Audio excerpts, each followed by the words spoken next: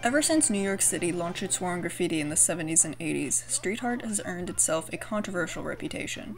The debate on its validity in the art world still runs rampant, with figures such as Banksy provoking uncomfortable questions around the capitalization of art, and the works of Keith Haring, birthed in the subways of New York, which later sold in galleries, now showing up on merchandise sweatshirts.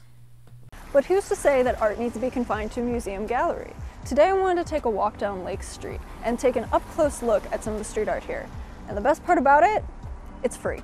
No need to pay any exhibition fees, making it accessible to pretty much anyone. In 2019, I had the pleasure of visiting LA with a class of mine, and on that visit, we made a point to take a tour of the local street art and graffiti. Our guide was Gallo, also known as Make One, a renowned graffiti artist who has been active since the glory days of graffiti writing. On that tour, Gallo described to us the cultural and social impact of this public form of self-expression, and the tension that emerged between local graffiti writers and street artists. Now, this was before I had taken much of an interest in street art, so it would be a lie to say that I wasn't blind to all the vast array and diversity of street art in my own neighborhood. Growing up in uptown Minneapolis, LynLake was just a 10-minute walk away, which is one of several hubs for creatives all across the Twin Cities. After the murder of George Floyd in May of 2020, this metropolitan area exploded with a multitude of works expressing messages of both protest and solidarity, some of which remain today. There has been a collaboration of organizations trying to preserve these pieces on the more temporary wood boards, furthermore sparking the debate of who owns what art in public spaces. But today I wanted to talk about a local artist known as Daze. I first came across their work when I was driving by Daze off of Lake Street, and the charming skate cat figure on the side of Cal Surf caught my eye, with its vibrant colors and unique, almost psychedelic stylistic features. We'll stop by in just a moment. A main goal of Daze's work is spreading good vibes. They're self-described as an artist with a style that's bright, bold, and a bit weird. With murals concentrated in South Minneapolis and Uptown, their signature cat character has stolen the hearts of many.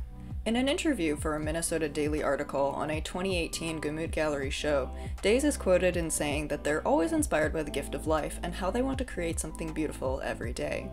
In working with materials that are more gallery-typical in the traditional sense, they've taken inspiration from ancient Egypt with their pharaoh and afterlife prints, along with other deities across cultures, which we can see in their various goddess depictions.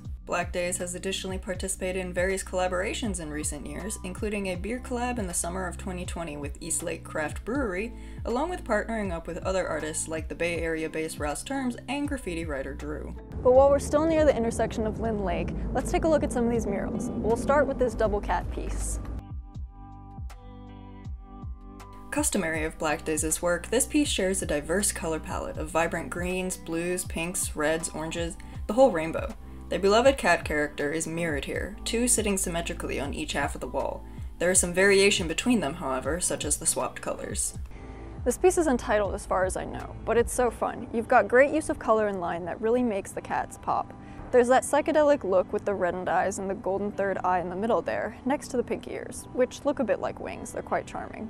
We have the kind of lioness cat character with the mane and the very luxurious whiskers. Very crisp line work going on here, save for some around the eyes and the nose, but I have a feeling that drip is intentional. Little ears look a little bit wing-like, so it gives that kind of mythological theme that we see in some of Daze's other work. Then above, the red triangular shapes give the illusion of a crown, which makes sense since these cats have that kind of king of the jungle feel to them. So we've got those contrasting bands up top with the golden eye, with these colorful rays coming down. The bottom half consists of horizontal color bands, and this symbol in the center here is a frequent occurrence in Daze's work.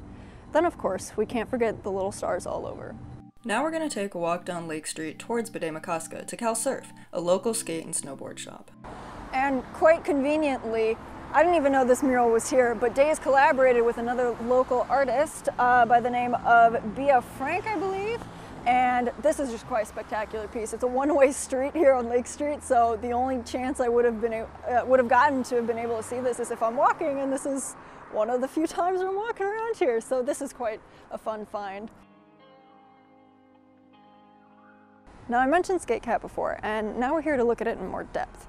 Personally, I really love this piece. It's just so fun and light and airy. I don't skate, and I'm a skier, not a snowboarder, but I mean, who wouldn't want this on a t-shirt or a set of stickers?